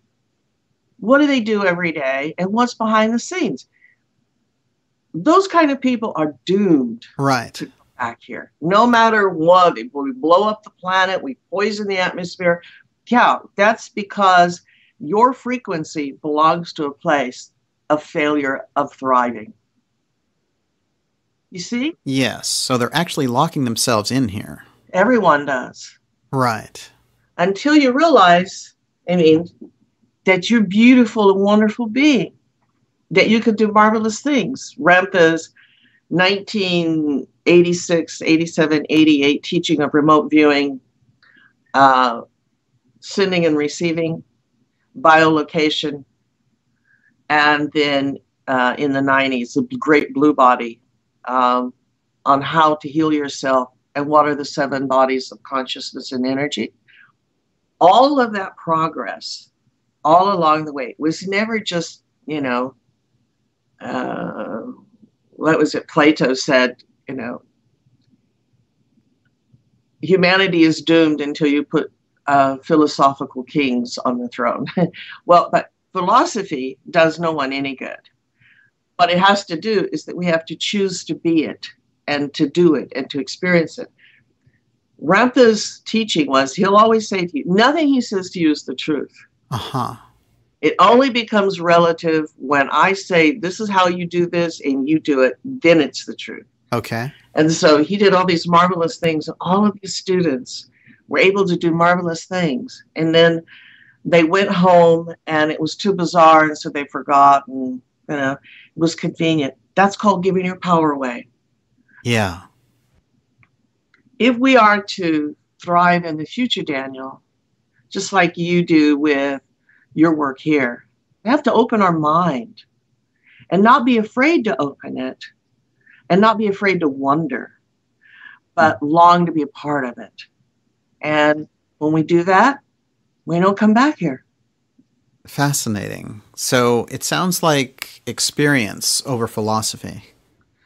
Only philosophy is worth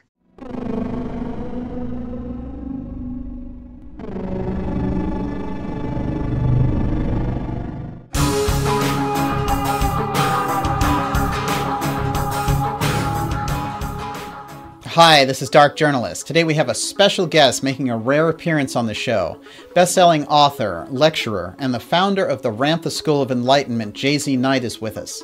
Now, J.Z. has written many books outlining her fascinating journey, but it was her breakthrough book, A State of Mind, that in 1987 catapulted her to prominence, and her profound teaching is reaching a growing audience of new followers even today, with her recent appearance in the popular film, What the Bleep Do We Know? Now, Jay-Z's Ramtha School of Enlightenment has been a powerful source of inspiration for thousands of followers worldwide. Her dynamic focus on self-actualization through quantum consciousness has spawned a myriad of imitators. And when you channel 35,000-year-old wisdom, you're not going to avoid some controversy. Let's step outside the box. Here we go. J.Z. Knight. Quantum consciousness, UFOs, Ramtha, and creating the future.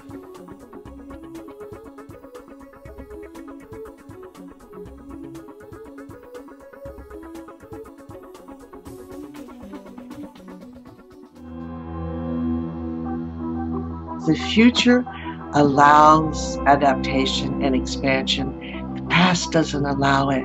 You know, I'm only the vehicle. I've been out of my body in 40 years, more than I've been in my body.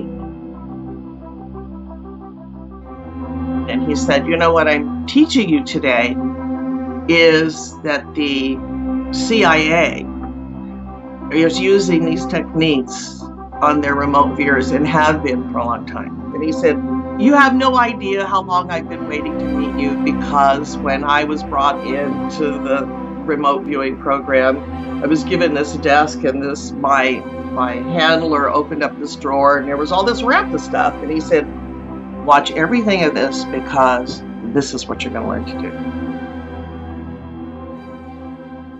You know, when we look at the most pressing issues of our time, it seems we're surrounded by scenarios that are simply too big to solve.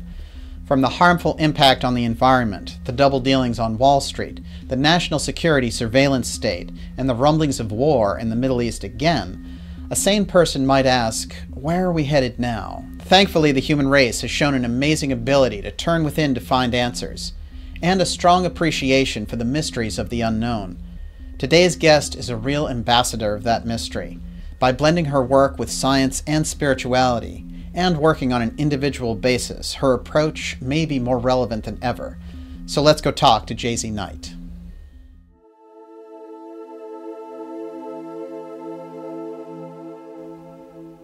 J.Z., it's a great honor to have you here on the show today. I'm J.Z. Daniel. I am happy to meet you, and thank you for your work. Thank you for bringing information to people, that we finally have a medium in which people don't have to be afraid to listen to, don't have to be afraid to have experiences to share. Yes. I'm from the era that all of that was squashed. You know, anything outside of anything was a cult. All right. Or if you saw a UFO, you were a nutbag. So I really celebrate. I'm really happy I lived long enough to see this, Daniel. Well, I can appreciate that, and I want to say here that your work and ideas have really paved the way for so much that we take for granted now, especially around these alternative research questions. You've really been way ahead of your time. Oh, golly. Where do we begin, Daniel? I mean, you know, do we go outside the margins? Should we do a tin show series? We could start way back, yes. Now, what I've always found very intriguing was the personal side of your story. You know, getting pulled out of these kind of ordinary circumstances where you were relatively happy and into doing the great work of the Ramtha School of Enlightenment. You know, I can only imagine the kind of personal transformation that was taking place there, and also the challenge that followed in becoming a kind of controversial figure. You're absolutely right. You probably weren't even born when Ramtha appeared to me in 77. Huh. But it was a remarkable destiny. And he coined the term channeling because I was a dentist's wife, homeroom mother. The one concept that I was unmovable from was that I could pray to God, not the religious God, but I could pray to God. And I had such acceptance of the future, and that I always wanted to help people because God had helped me. Uh-huh. And then I had this extraordinary being appear in 1977 in my book. But Ramtha was an icon in the early 80s, an icon during the New Age, Old Age movement. But most of those people, they were channeling or they were trancing porpoises, or, some doctor that had died in the Ming Dynasty, and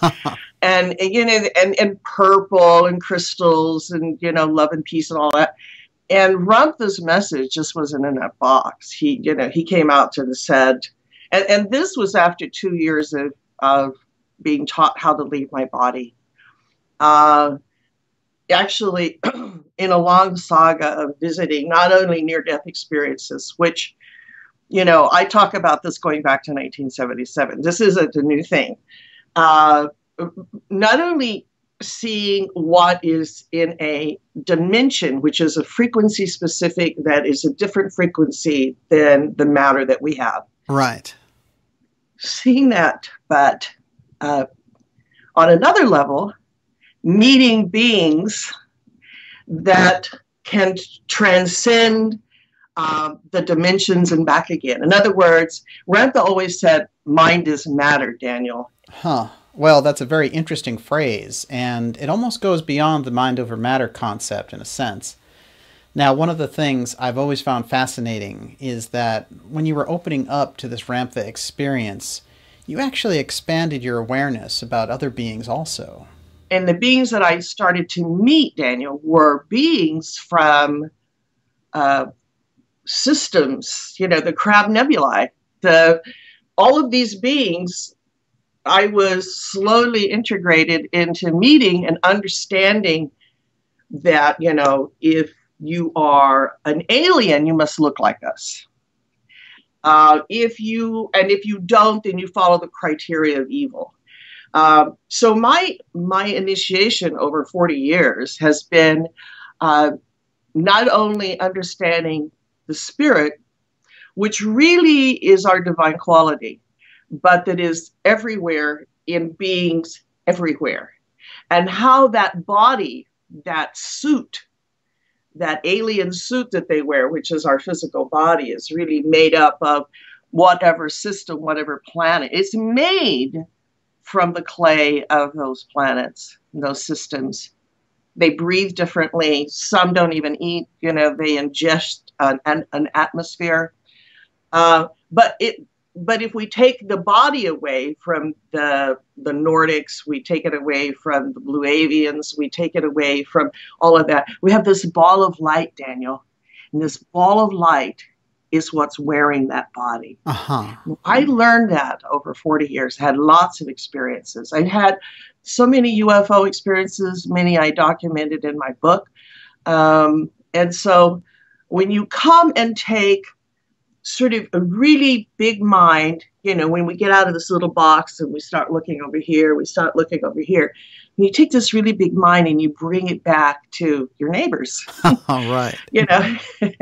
Or, everything threatens religion, right? So, then you're a heretic right off the bat.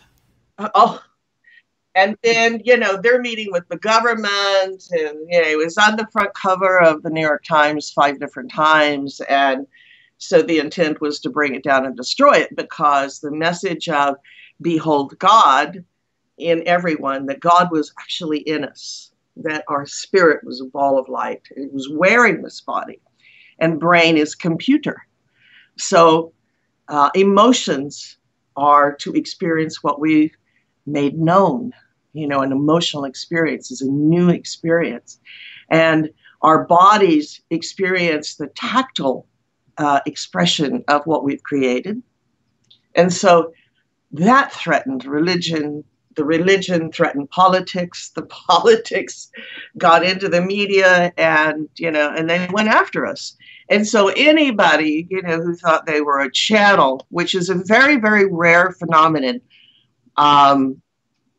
Good is such a being. Many of the abductees, many of the people working on secret projects, even you, have had an experience to where you get other information to you. That's a very rare phenomenon. Everybody's psychic. Not everybody knows, but everybody is psychic. Well, that's very interesting and an excellent point, actually. But when you were, facing this adversity, going through this experience, and you were being challenged really for embracing this larger version of reality, were you ready for that? And really, how did you live through it all? At every step of the way, Daniel, I was hit with the government, the media, religion. I think I'm the original cult leader, even though I'm a corporation. There was nothing ever good said. And so people who live in little boxes, who live that, the news is the truth. They're Christians, even though they sin every day and judge other people. That aliens are for nut jobs. Right. Those kinds of people turned on me viciously. And that's the way that you do disinformation. Yeah. And yes, I've lived through it all. That's pretty amazing. I've talked to you today. Exactly. Well, you have survived through the adversity, and you've really thrived, which is impressive. One thing that caught my attention, you mentioned secret projects there, yes. And at one point, some information surfaced that some of these deep black projects did study the Ramtha material. There's that book called Psychic Warrior, where they mention these programs. I'm so happy you brought that up. Definitely. It's very unusual. No, see, one of the, just a bit of backstory, not to get into the weeds, but, Ramtha never was in my body. He uses the body as a body. He uses the back of the brain. So it's sort of a puppet. I'm gone. So this is sort of this goes with his teaching that you are not your body. He would send runners, and he would manifest healing. He would manifest, that's why he was so outrageous, in the 80s. And everyone who was anyone wanted to know him. But he was unknowable in the sense that each experience that he delivered to his students was he would say to them, what I'm doing here, you can do. Well, it's such a different approach, really. And, I can imagine a student coming in and being conditioned by traditional methods, like psychology, which is a very limited model where all of your emotions can be tied back to some childhood experience. Yes, because I didn't like my mother. So and my Aunt Bessie, some sort of really linear, fundamental, wacky stuff. And he would say, no, your job is to make known the unknown. That's why you're here. So Ramtha, in terms of teaching, when he finally set up the school here in 1988, and when we were everywhere, we had every royalty, every politician. We could go deep. Finally, he started the school to where he wanted to teach people how to access their mind, how to manifest reality, and begin to understand the reality in which they create. And so he was working on a remote viewing sending. And this is back in 88. But Ramtha was doing that to people as far back as 1977 when he appeared. Okay. And so the students, we would have Chinese student working with an Italian. And Ramtha would train you how to know and how to discern knowingness from your personality. So what he did is he was getting such enormous blow away results with these people. These people were like coming alive. It's like, I always knew I could do it. I didn't know how. So this one day he makes a statement, Daniel, in the arena, and he said, you know what I'm teaching you today is that the CIA is using these techniques on their remote viewers and have been for a long time. Oh. So he just makes that off the cuff. And then he continues, and everybody goes, oh, that's great.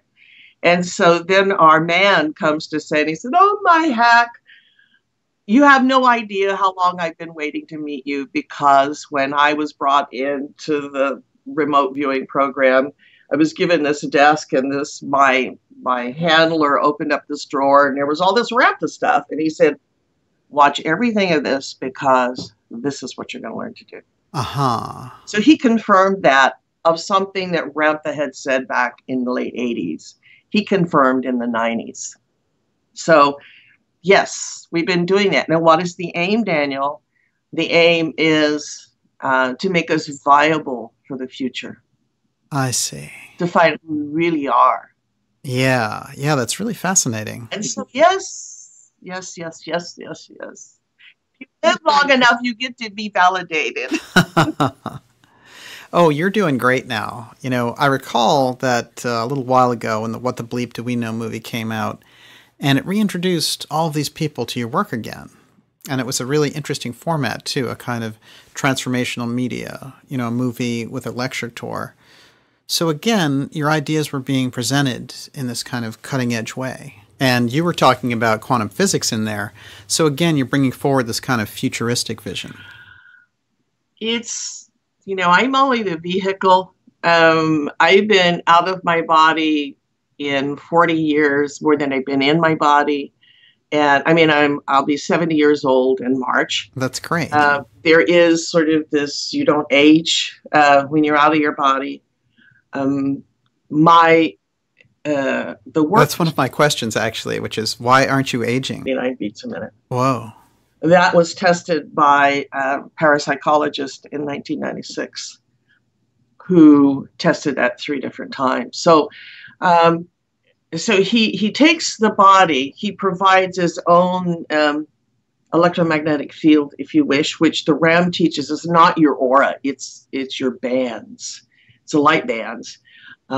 So he surrounds the body and supports it and keeps it alive. But, you know, Daniel, he can drink 7 bottles of wine. I don't drink. He can drink 7 bottles of wine and never go potty. Oh. I'd still be lucid. And he does that to show you it's not me. There's something great, which actually represents that you don't worship him. You begin to understand what is latent in you, what you can do. When you've experienced Ramtha, what's the longest that you've been out of your body and that he's occupied it? I don't experience Ramtha. I just die. I just go. And I'm one of those balls of light. Uh-huh. My experience is much like Good's experience. Whenever I unfold, wherever I'm at, it's always different. There's a lot of things I can't tell you, not yet, about who I am. I unfold into places that seem very natural to me. I feel like I was on a mission. Maybe that's the best way to say it. Mm-hmm. And I've spent a long amount of time there. When I return to my body, it's done reluctantly.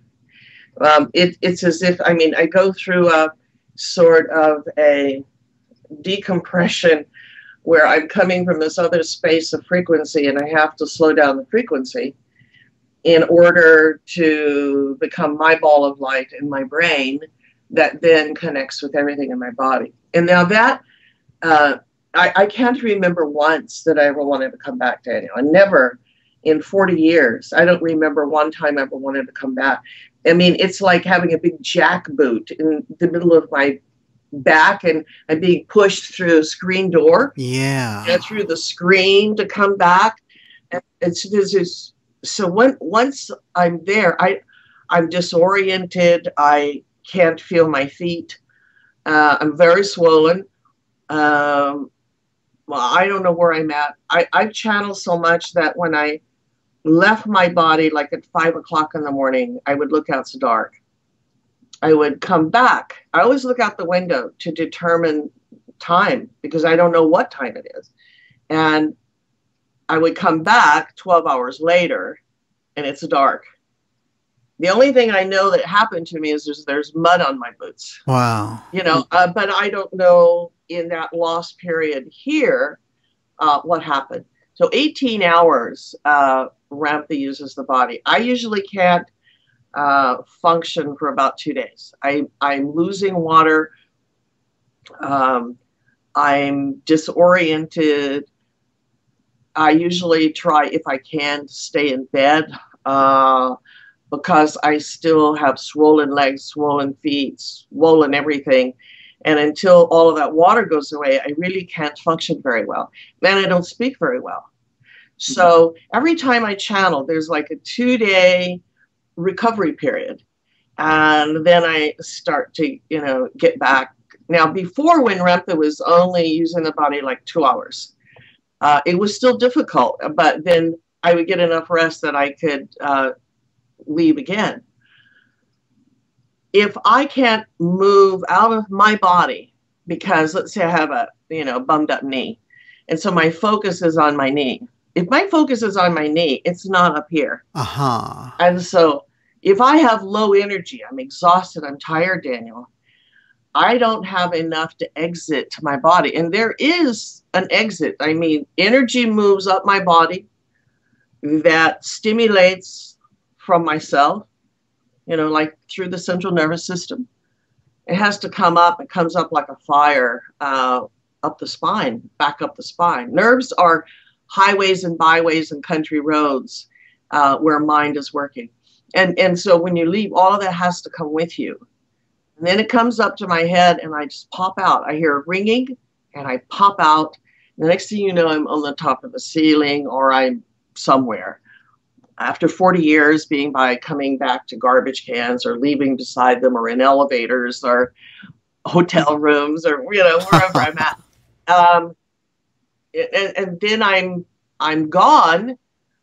But if I'm exhausted, I don't have the focused will to pull all that is me, my ball of light. I don't have enough energy to even, because the brain's computer, and the computer isn't working, how do you send an email? Right. And brain is computer. And so if your computer is on the bum, you're not able to work it. That's what happens with an exhausted brain.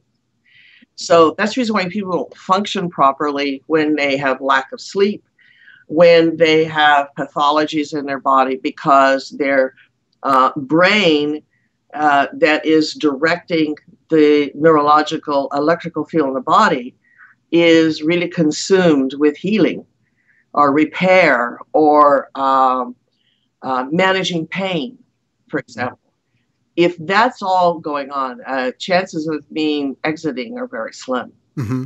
So it's been a really but I wouldn't miss it for the world, Daniel. Right. Well, it's eye-opening to hear you speak about this because you obviously have to keep close attention to your own health to be able to manifest Ramtha and have that presence come through. Now, when you're in that state and Ramtha is coming through you, can you dream where you are? No, I am where I am. I see. For example, do you feel I'm present with you right now? Yes. Right. Through technology, right? Yes. We're having this lovely conversation. Are you in my office with me? Am I in that room with you? Well, that's interesting. You're not physically here, but in a sense you are here. When you're a spiritual being, you can be anywhere, and anywhere seems like now. But physically, we're not. I can't hug you and say, thank you so much for being here. But that's the way it is with your body. I mean, just what we're doing right now. We can spiritually connect. Because right now you are seeing me, but you don't know I'm real, True. do you? I have to draw on a concept of you being real there, but you're right. I don't actually know that you're real. Same way with what I do. So I don't dream. I'm just somewhere. And I like to call it elsewhere, because there are elements to what I do that I can't talk about. And I haven't been able to for 40 years. A lot of information I've been able to speak about, and some things I've been able to develop the technology of places I've been. A little heaven on earth sort of thing. I see. Now, anyone who's read, how are you reversing the aging process? I always wanted to be older, Daniel, because I was young and stupid and silly, and I always loved the story of King Solomon. That the greatest gift that he wanted from God was wisdom, that he could be wise and take care of his people. I thought that was the wisest gift, and beyond riches or anything like that. And so Ramtha would always say, well, when you're older and wiser, meaning that you've gone through all of these circumstances, experiences, that you come back and then you qualify yourself how well you did, and you could do better. We can't build better unless we've done. And so once we do, then we have experience, then we can build wisdom from it. And those become the building blocks of the future. So all I wanted was to be wiser. And so I would tell people, this goes back to, the late 70s and early 80s. I can't wait till I'm older. Because I felt like that if I could live a future where I could live unbeknownst to all the adversity coming my way, if I could go through not only the human trial of adversity to test my sincerity, but that each adversity, which is not a bad thing, it's an initiation. Do I qualify to know bigger and greater things in the future? If I back off from adversity, I don't get the future. So, when I was 40, I couldn't wait to be 50, Daniel. When I was 50, I couldn't wait to be 60. All the time I was 60, I couldn't wait to hit 70 because I knew I was getting wiser every year. So how did I, maintain my age? One, I was out of my body and in a timeless place. One of the reasons that I really adore Good, who I just discovered, the young man who was abducted in the middle of the night, spent 20 years off and came back, in the middle of the night, and he had gone through all this training. Yes, in a covert project.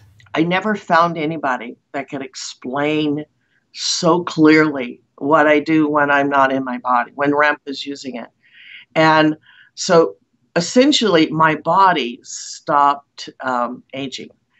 And it's these time periods of channeling. And so people can say, oh, well, you had cosmetic work. I don't think so. Nobody my age has freckles and scars and wrinkles and, all those sorts of things. I do. And I love to be older. I don't. Sure.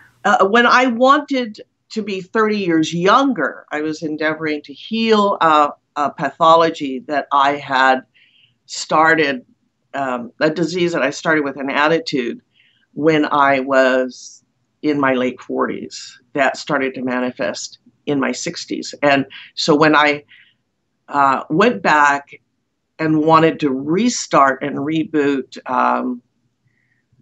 my DNA, remember, mind and DNA are the same thing.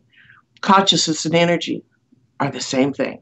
I think that's a key understanding. And what's so fascinating about tying it together with something like aging is we can see that relationship again between our thoughts and our physical bodies.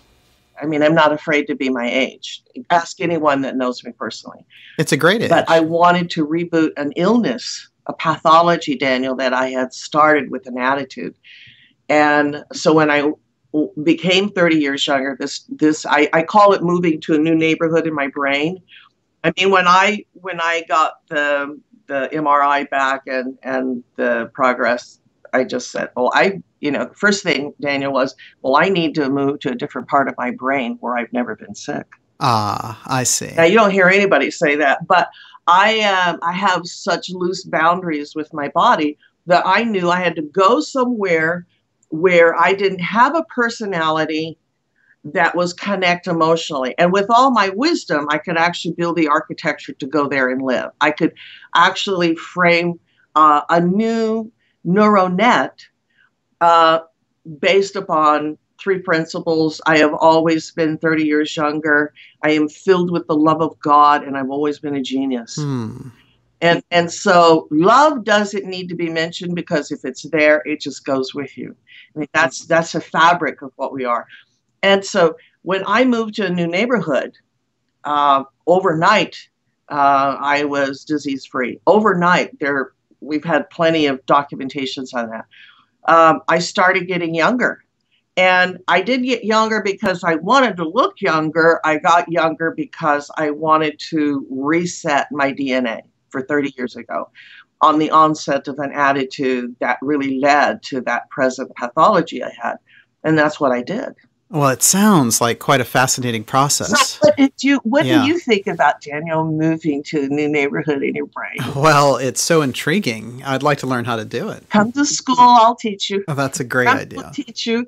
It's an easy thing to learn. It's just convincing yourself you're ready to move. And guess what? You absolutely get all of the hookups and new streams and rises of consciousness because you have new neurons firing.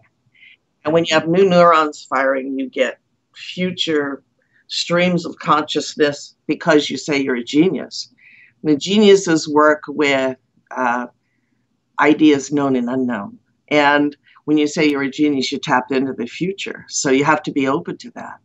Anyway, enough of me gabbing. No, are you kidding? This is absolutely fascinating. Now, you mentioned this process of changing your DNA, and I keep thinking about these studies that were done on you at a certain point. And I always imagined, you throwing up your hands and saying, all right, bring in these scientists if they don't believe it. I don't care. I've always said that. Yeah. And so they did all of these tests on you. And it's a matter of record now. Many physiological changes happen to you when you're channeling Ramtha. So can you go into that a little bit here? What is it that's taking place? Have you ever seen the difference between me and Ramtha? Now that you see me, do you notice the difference between us? I think I do. Oh, what is it that you notice, Daniel? Well, for me, there is certainly a different presence there. And I always see that your eyes change. They do. The eyes change, the neck gets thick, the body puts on about 15 to 20 pounds of water. That's usually why it looks very large. Ramtha is over 7 feet tall. I mean, that's his manifestation. He's a Lemurian. He's a giant. And so the body, I used to wear a size 8 shoe. I wear a 9.5 now. Everything got bigger in my body. So, there were physiological obvious changes that happened like that. I'm not in my body. I'm in a near-death experience. It's the best way I know how to explain things. That's pretty remarkable. Gone through the tunnel. Ramtha, he picks up, when I leave, he picks up my body at about 36 beats as the heart's shutting down. Uh-huh. And he picks it up and it zooms from 36 to 163 beats a minute, and on as far up as 180.